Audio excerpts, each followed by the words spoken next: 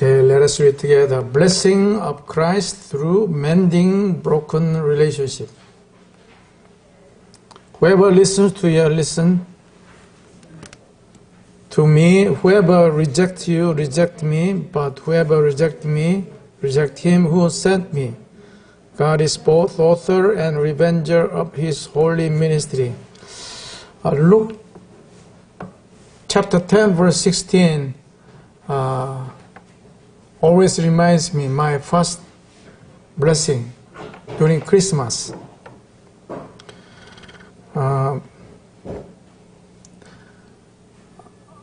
During high school days, I was a disobedient church member, disobedient Christian, nominal Christian. I never imagined to become a church minister, to become a preacher, servant. I just do my best. I used to do my best to make myself successfully. I dreamed to become an ambassador, diplomat. That's why I spent a lot of time to study English. But I have no relationship with God. That's why for 2 years before entering into university, I suffered heavy trouble, kidney trouble for 2 years. And then it was 1 month ahead of an entrance exam in university. I was supposed to study every day a lot, but I wasn't able to study anymore because my body became very weak. I was not able to continue my study more than 1 hour. Only 30 minutes I can focus on reading book, and then after 31 to 1 hour, I became dizzy. I cannot focus my mind. At the time, the hometown church announced we are going to have revival meeting. So he introduced revivalist. So I desired to experience miraculous healing in the name of Jesus. So I attended. Instead of going to the library, I just attended. Sit in front row. And then I observed many church members got healed miraculously, except me. Whenever the evangelist prayed for the sick people by lay hands, everybody experienced healing except me. So I began to think, what happened to me? What is my problem? And then on the final evening, final session, I heard this Luke chapter 10 verse 16. Whoever listens to you, you pastor, evangelist, listens to me, Jesus. Whoever rejects you, pastor, reject me. I was convicted slightly. Did I reject any advice of pastor? In my mind, I always said yes. But the speaker added one more word. Even you do not accept. Oh, God told me through the wife of pastor, because wife of pastor keep accusing me, keep inviting me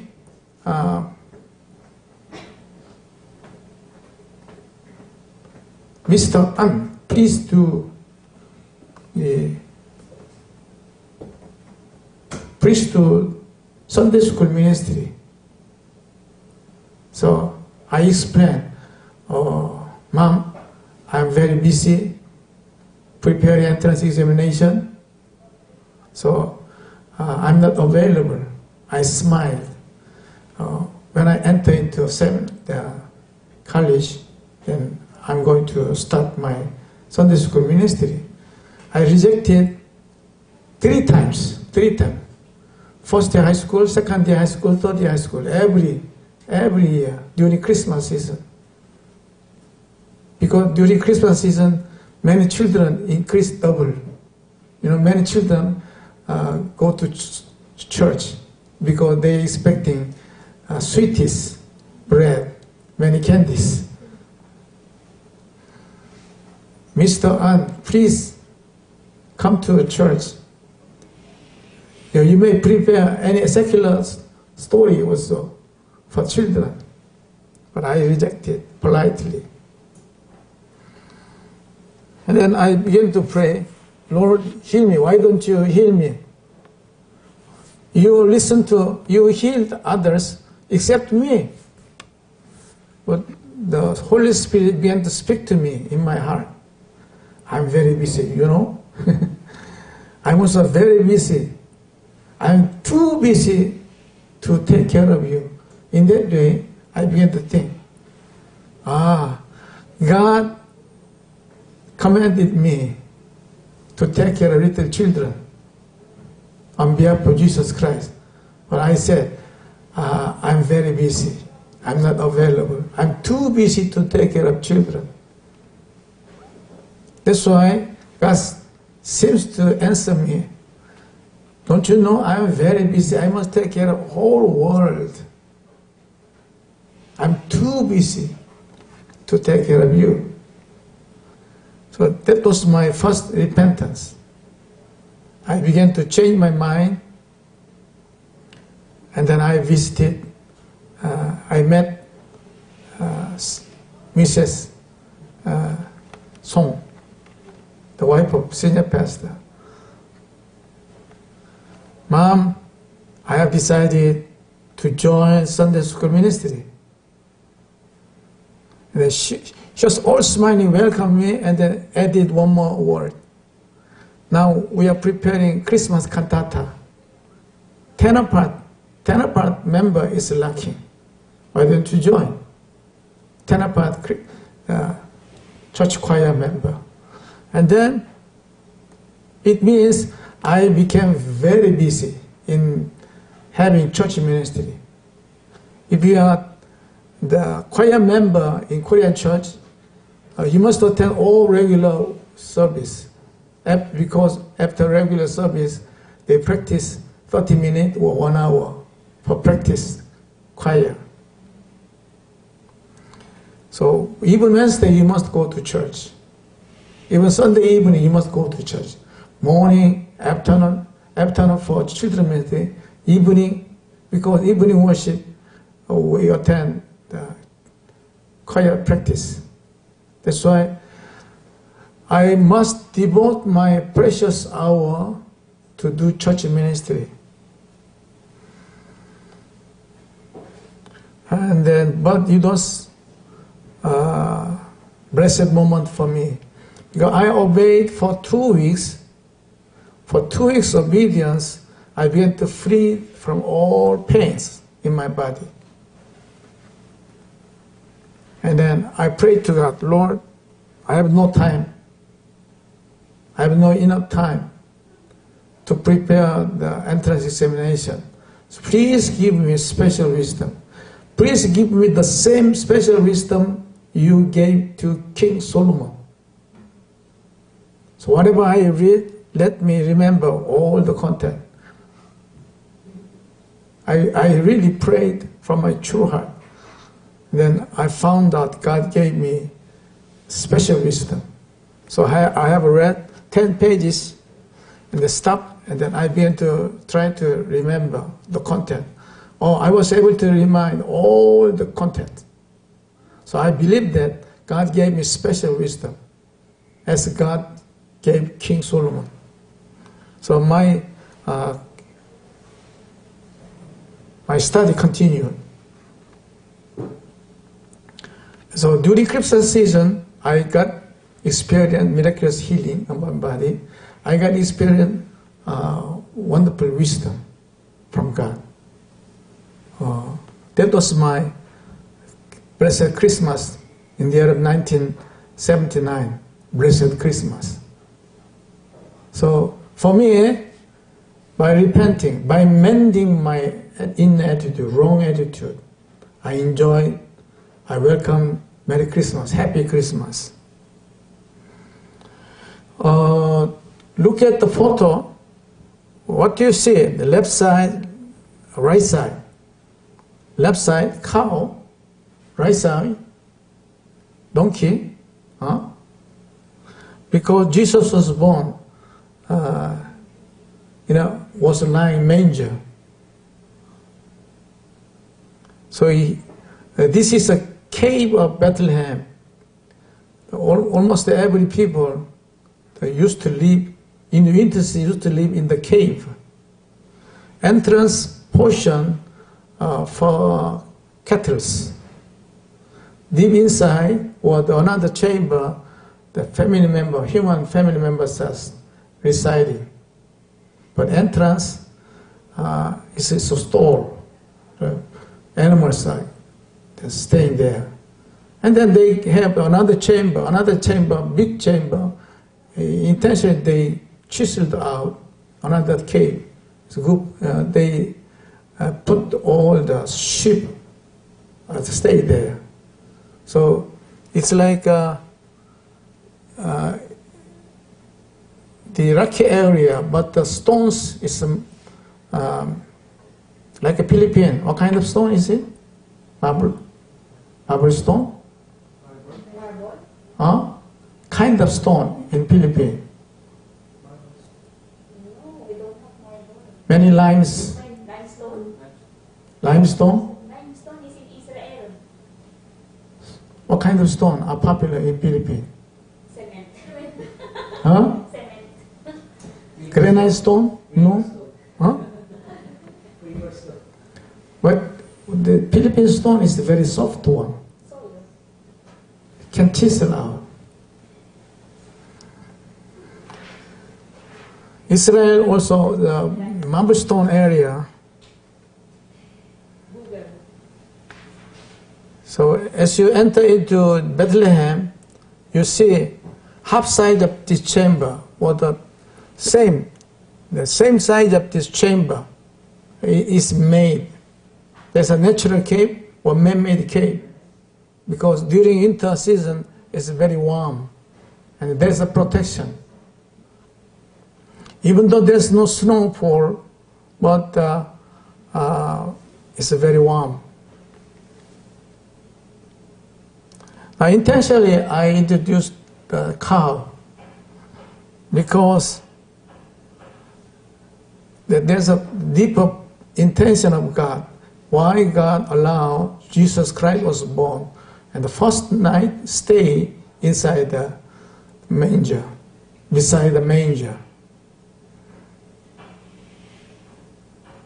Because for God, it was convincing, it was comfortable to make His Son lie down in safety. And then there's another reason.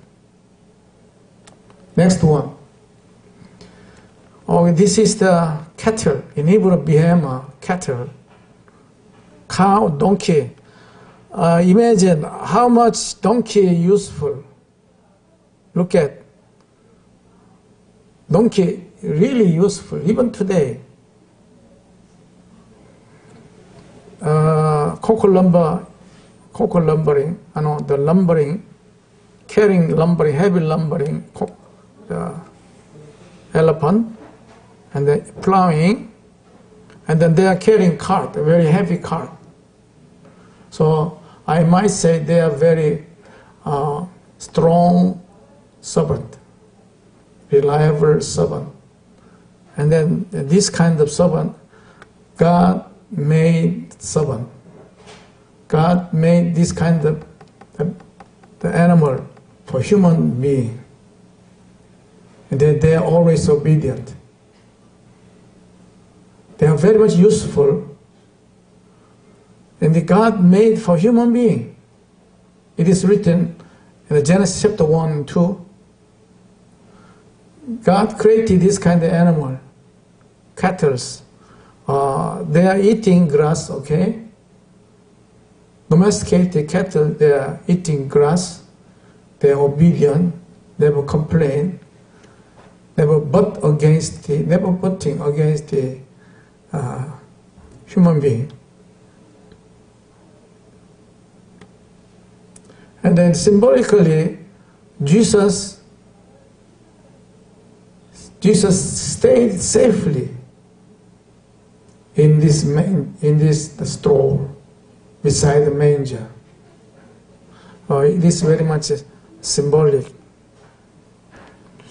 When it comes to church ministry, we must have this kind of attitude. I do not worship the elephant, I do not worship the cow, but the Indians, they worship cows, they worship elephant, they are deified beings. Maybe they are so much useful, so much helpful. So they begin to think they are God. But they are the hands of God. God reached out His helping hand for human being. So that's the reason of existing this kind of useful cattle. And then Jesus, on first Christmas, granted this kind of place beside the useful servant. Okay, next page. I wish you to see the beautiful anemone, beautiful flower, anemone. In the center, lily. On the right side,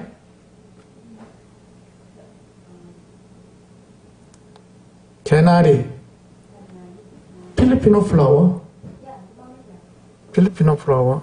It was blooming in my side, Cotonou.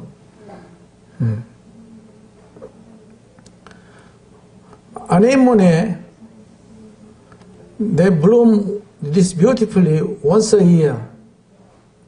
Once a year right after winter season, very cold winter season. Before winter season, they suffered 7-month long dry season. 7-month long dry season, they stay underground. 2 spans deep underground. That's the way they can be survived. They're not dried up. And then on the winter season, November, December, January, February, around 4 months long, they hibernate. They stay safely underground.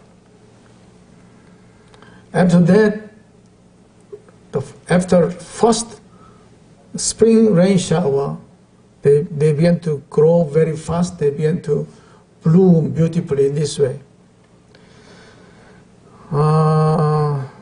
So we enjoy looking at beautiful flowers, smelling the fragrant scent, but we must understand they endured all kinds of trials, all kinds of problems.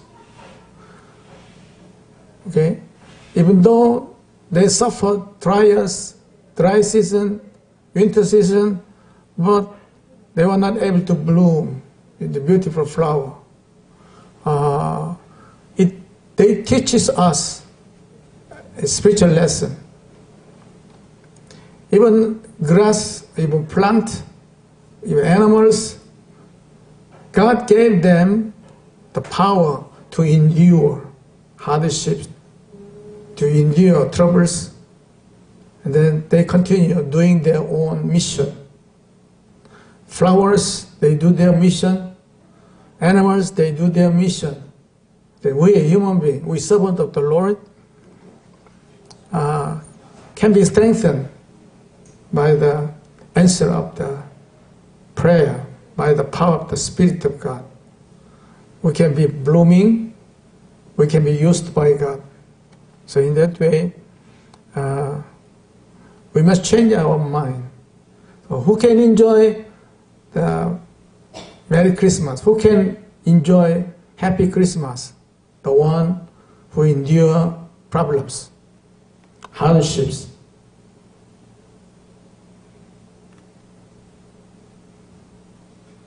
Okay, next page. Let us read together. Ready, go.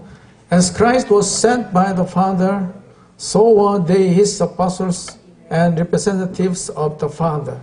So anyone who entertained kindly or treat with hospitality his disciples should not fail of proper reward.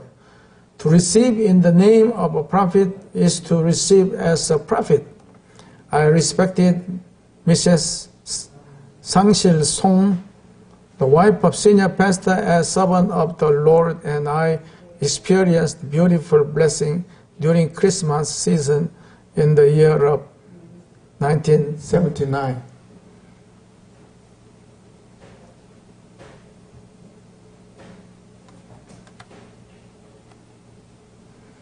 Okay, next one. Let us read together. Ready, go.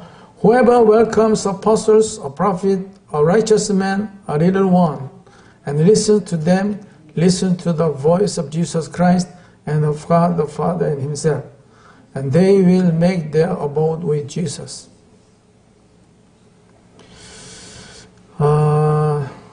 This afternoon I must remember what happened in Alcantara, Cebu Island, 33 years ago.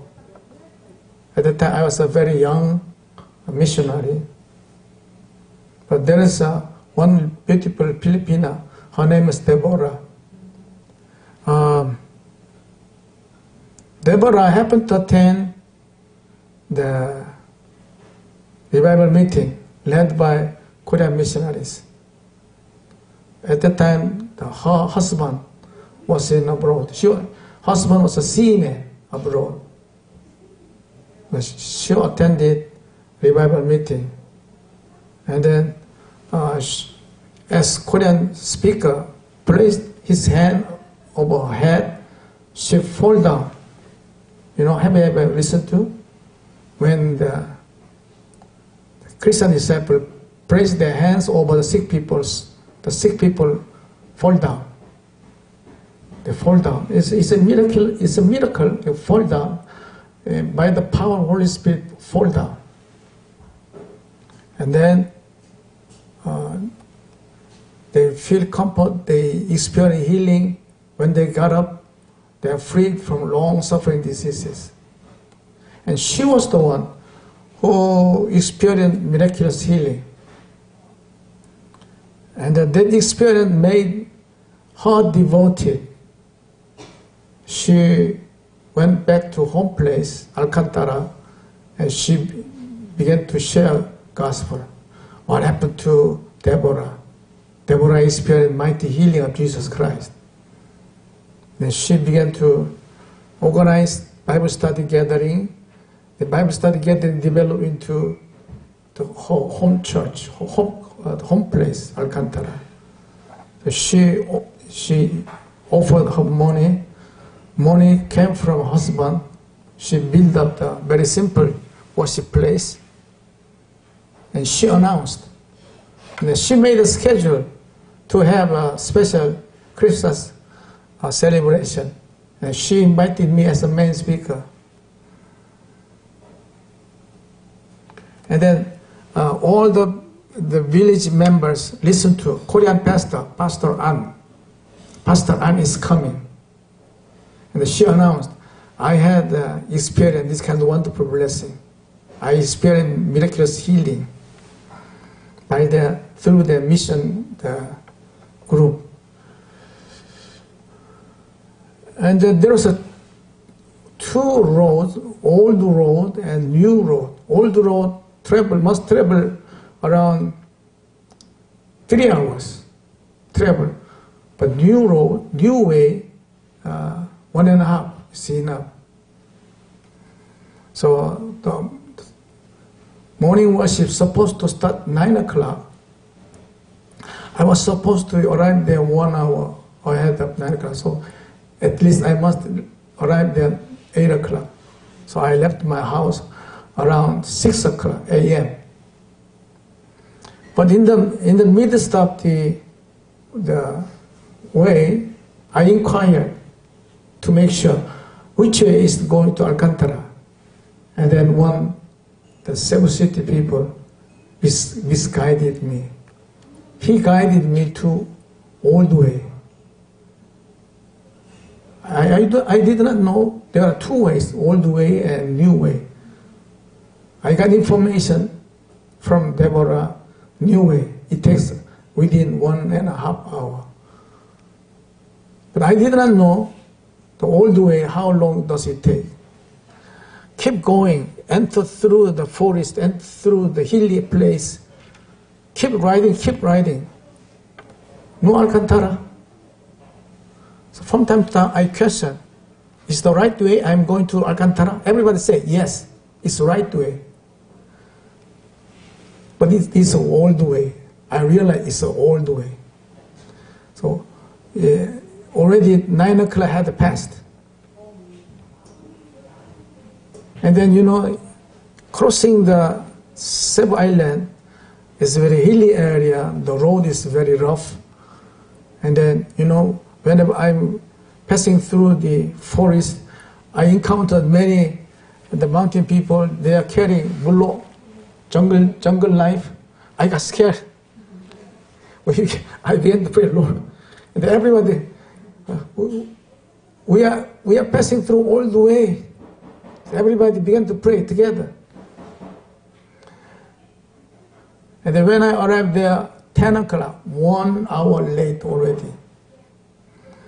So I began to feel strong shame.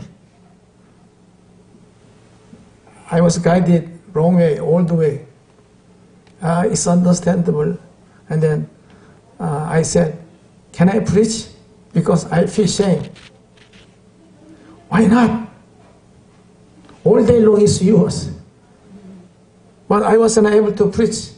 In Philippines, I used to preach around 40 minutes, or sometimes if it is a long 1 hour.